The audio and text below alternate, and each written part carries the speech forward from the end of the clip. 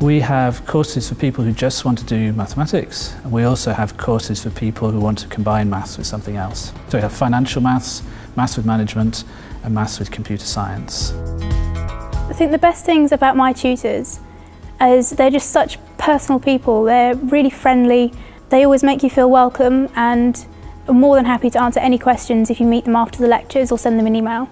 The maths part of the course is very broad-based. You start off learning methods and techniques to solve maths problems, then you look into them in more depth and understand why they work in the pure part of the course, and then go on and study applications of them. So we have a wide range of applications in the final year. Brunel provides the opportunity for employability conferences. This year we had an employability conference on psychometric tests. These have already become useful to me, as during my application process for placements I've had to do these tests, so it was really nice to have already seen them and know what it is I'm going to have to do. Because of our location, students often get the opportunity to work on their placements for big well-known companies.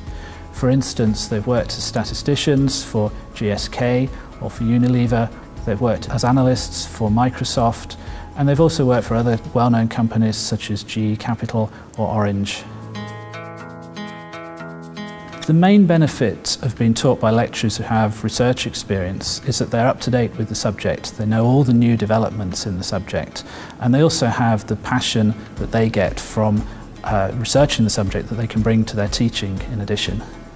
After graduating Brunel, I hope to do a PGCE. I aim to go into secondary school teaching of mathematics, hoping to pass on some knowledge that I learn here.